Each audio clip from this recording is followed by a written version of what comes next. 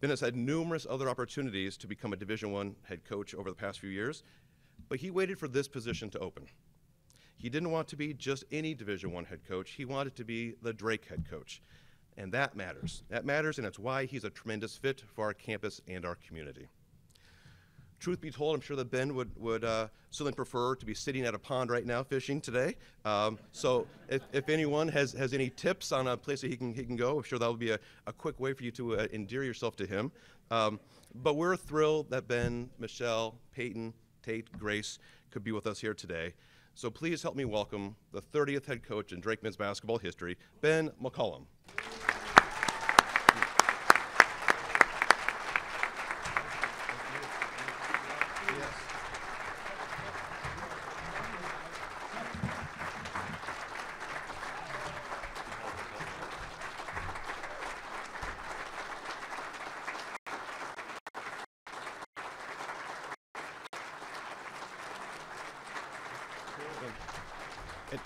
And if there's any question why the number is 3, so Ben wore number 3 in college, but that was a green and white school, so we thought he looked better in blue and white, so we got him in New Jersey with number 3 in blue and white. Yeah.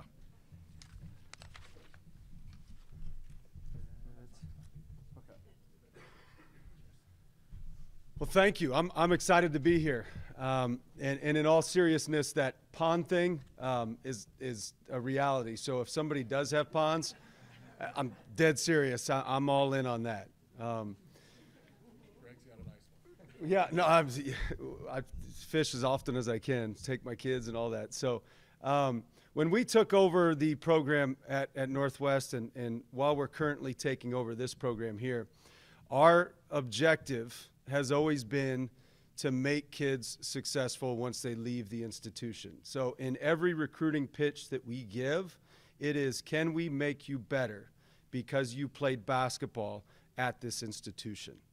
And that will be the same here at Drake. So we want to develop, like President Martin said, we want to develop better citizens, better husbands, better community members, so that they can go into their community and make their world a better world because they were with us. Specific to Drake University, why this opportunity? I've always felt like the jump to Division I is something that, from a challenge perspective, I wanted to make. But we've always kept the first thing first. And the reason we got into college coaching, the reason I got into college coaching, is to make a difference on people's lives and the community surrounding it. For me, being from Iowa, the big community of Des Moines, when they come see our kids play and they see the love they have for each other and they see how they serve each other and they see how connected they are and they see how tough they are, it sends a message that this is how the world should be and this is how Des Moines should be. And so taking over this specific program, we felt like this would be the best platform to be able to send that message to the Des Moines community and to the entire state of Iowa. So why Drake? That's why. We feel like this is the perfect opportunity to do that. A few things, thank-wise, want to make sure that and I'll keep it fairly short and then answer some questions. I want to make sure that, obviously, I thank Brian Harden and President Martin. When I interviewed with them the first time, they had a vision. And to be quite honest, I thought they were half crazy, where it was, hey, we want to become, and we're not there, but maybe eventually, we want to become the Gonzaga of the Midwest. We want to be that competitive throughout. And part of having a vision is you do kind of have to go out there on your own and fight for that vision. And they've done that. And obviously Coach DeVries helped with that, helped get it to that next level so that now we can hopefully leverage some of that momentum and get it to another level to where you're making NCAA tournaments consistently, which they have done, and winning NCAA tournament games, winning conference championships. But most importantly, while you're doing that, developing quality young men that go into the community and make a big difference in the community. So thanks to them for giving me that opportunity. Thanks to a lot of the donors, the alumni, the former players for, again, allowing me the opportunity to lead this program. We couldn't be more excited to move to Des Moines and to see what kind of opportunities there are for our kids, my wife, and obviously myself and my staff. I want to make sure that I thank Northwest Missouri State. It's been 15 years, and it was a great 15 years.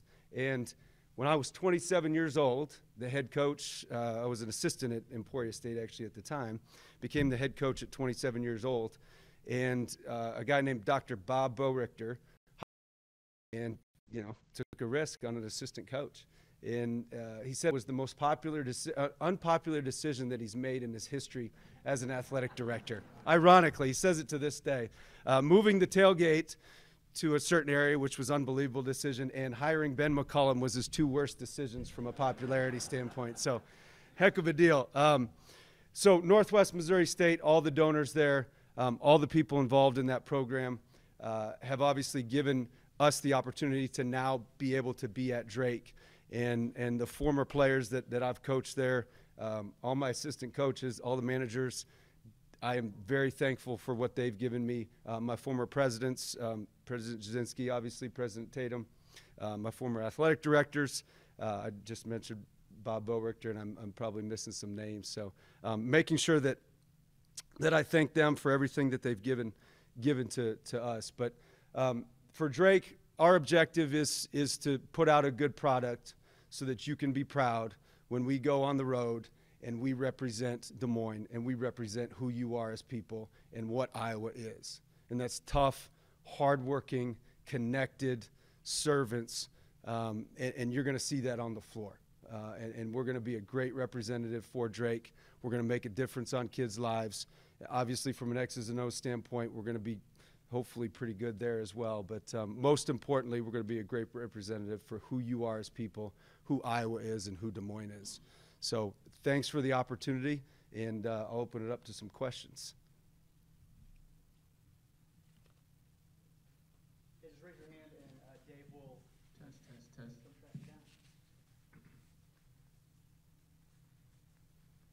Hey Ben, I'm just kind of curious, how do you envision that jump from Division II to this level and using what you accomplished there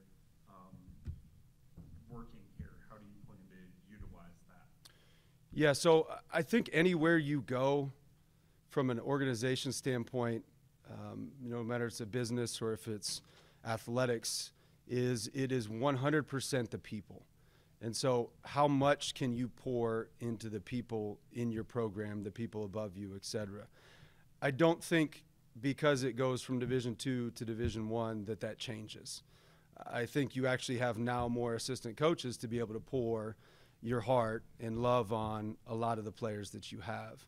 So the transition to accomplish what we've accomplished, obviously there'll be some conceptual things that some X's and O's things, if you will, that'll change, but conceptually it's still get the best people and put them in position to be successful. How you attract them may be different. How you coach them may be slightly different, but it's still about loving on them and serving them as much as you can possibly do it. That translates to success quicker than any other X's and O's formula that you may have. Coach, back here. Jeff Dubrow with KCCI here in Des Moines. You heard Brian talk about this new era of college athletics and the transfer portal and players jumping to different rosters, and you come in and not only have to try to maintain what you have, but bring in new players. What does that process look like for you, and has that started already?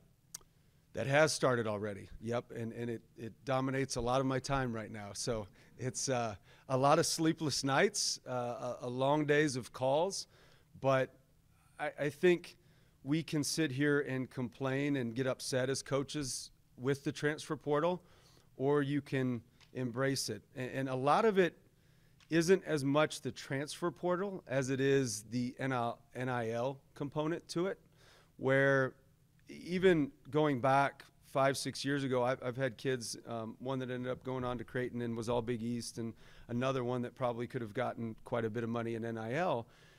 I don't know that in today's area I could have kept some of the most loyal people there are to stay within the program because of the financial situation that presented itself. So I think as a program, we're going to embrace that. We're going to embrace the fact that if you do have a young man that does perform at a high level, eventually he may move on to that next higher level for a certain, a certain criteria of money. So, but in regards to recruiting right now, we are full go, multiple visits. We're ready to rock. We're going to find good players, and we're going to find players that fit. We're going to find tough kids, and again, kids that you guys will be proud of. Coach, right here next to him, John Sears, WHO TV. At Northwest, you had unbelievable success, consistency. Mid-majors sometimes can fluctuate up and down. What's the secret to maintaining that success and consistency within a program? Again, it probably goes back to the people, one. Two, the second part of that is the process piece of it. So we've always, as I mentioned to start, we've always focused on the success of individuals after they leave. So we say, we're going to win games. We're going to find ways to win championships. We're going to find ways to do those things. We are not going to focus on that. We're going to focus on developing you as human beings. If we focus on that, the results, the championships take care of themselves. So go back to when we won our first conference championship, our first national championship.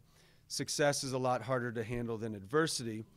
But because we focused so much on the process of individual development, a lot of times they didn't drink the poison of what we call it the poison of success. They didn't drink that poison because they weren't so result focused, they were process focused. Did I get a little bit better today? Did I work hard today? Did I love on a teammate today? Did I serve somebody today? And that's all it is.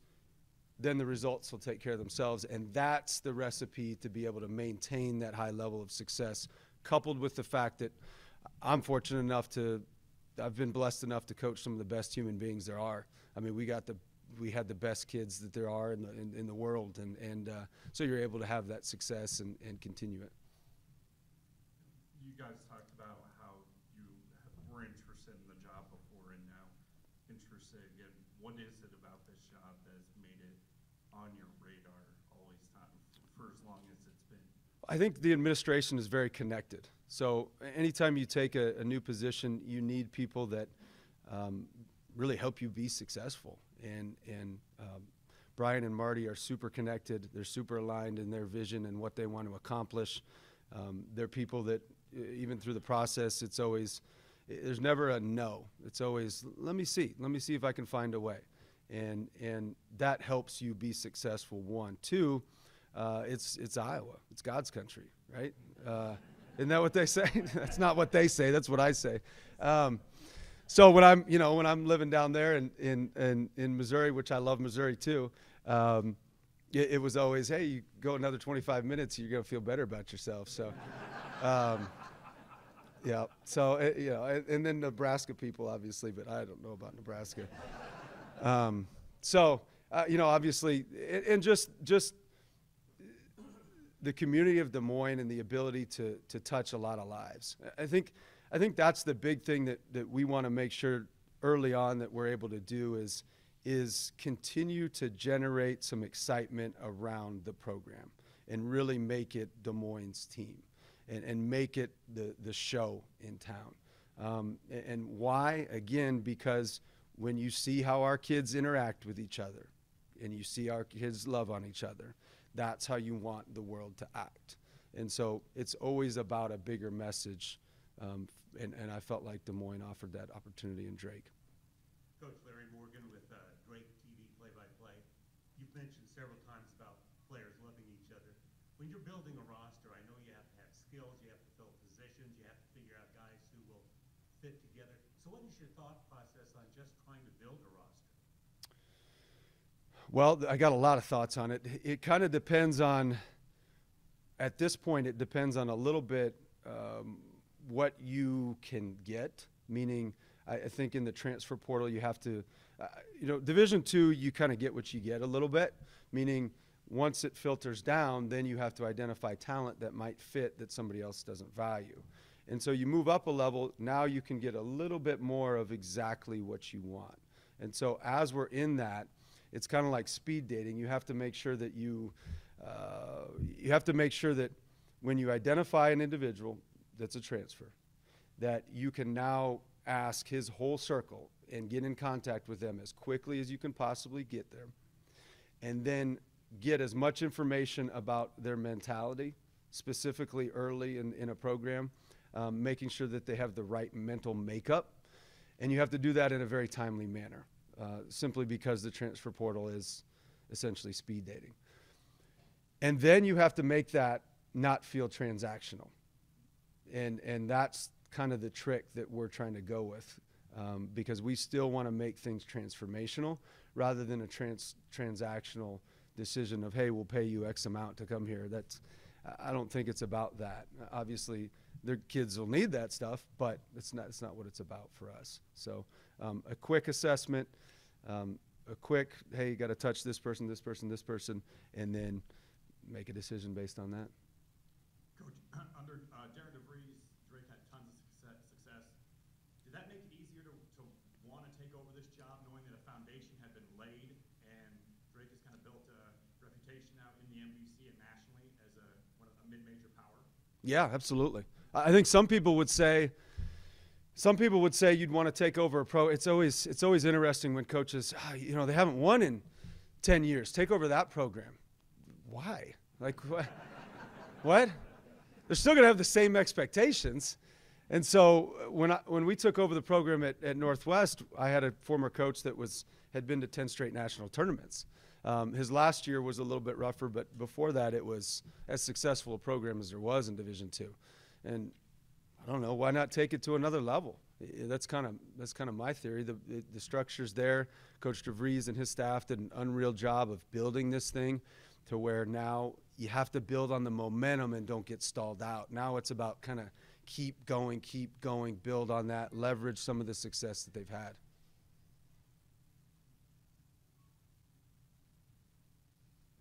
Something I always enjoy asking coaches, I will ask you, the best piece of coaching advice you ever got? BU as a head coach. From? Brandon Schneider, the KU women's coach. He was at Emporia State when I was there. And I remember walking into his office. This was when I had gotten the job at Northwest. And again, I went from an assistant coach that knew everything to a head coach that absolutely knew nothing. In a day, it was amazing how you didn't have any answers anymore. But I asked him, I said, what's your greatest advice as a head coach or for a head coach? And he said, be who you are. I'm like, okay. At the time, it just didn't make sense to me. I was just like, okay. So I moved on from it 2 years down the road. So my first season, I tried to be mild head coach, Steve Tapmeyer. And then my second year, I tried to be my other coach, David Moe. And then eventually I was like, okay, we're not very good. I probably should try to be Ben McCollum at this point. And I figured out exactly what he meant. You can do it your way and take different pieces from everybody else, from Steve Tapmeyer, one of the best coaches I've ever been around, David Moe. I took bits and pieces, but I still did it my way that third year, and then we were able to win the league. Coach, in an era where everybody wants to run and jump in that first opportunity, you obviously stuck around 15 years at Northwest and waited for your best opportunity. What allowed you to stay so comfortable in being in that spot? And now how does that translate to Drake as far as putting down those roots of being around the point for a while? Yeah. It's a good question. I think it had to be the right opportunity, like I had shared earlier, to where we felt like we could still make a difference on people's lives and the community's lives. And also, for me specifically, being closer to home, being in the Midwest is a big deal. Why we stayed for so long, I think the success. I don't think the right opportunity came along. I think we were treated very well.